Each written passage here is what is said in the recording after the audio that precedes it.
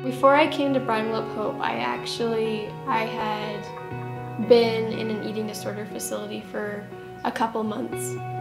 It was really, really hard. And when I came home, I felt like my life was just kind of like taken away from me. I was like, I didn't know what I had.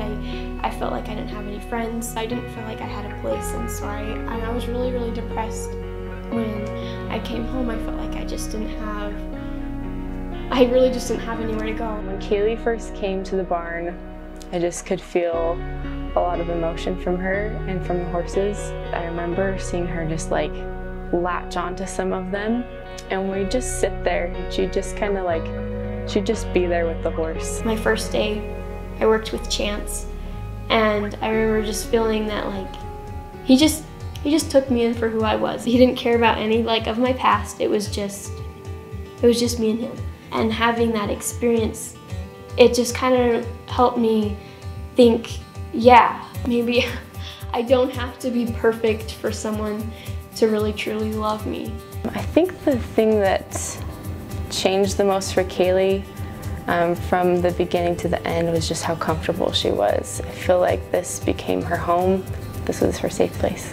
Because of Bridal Up Hope, I have been able to see a lot of improvements. When I was going through the program, I was able to, through the darkest days, I was able to hold on to the fact that I get to go ride horses at the end of the week. If I can just make it through this week, I can go ride horses. But I've been able to I've seen a lot of improvement in how I communicate with people. She would come back every week and just be like, okay, this is how I did on my goal, or this is how I want to do better, and this is what I learned. And I was like, oh my goodness, Kailey, you're teaching me so much. So when I hear the phrase that this girl can, I think of a lot of confidence. This girl can is like, yes, you can. You can be confident. I'm confident in you. You can be confident in you, and we can do this together.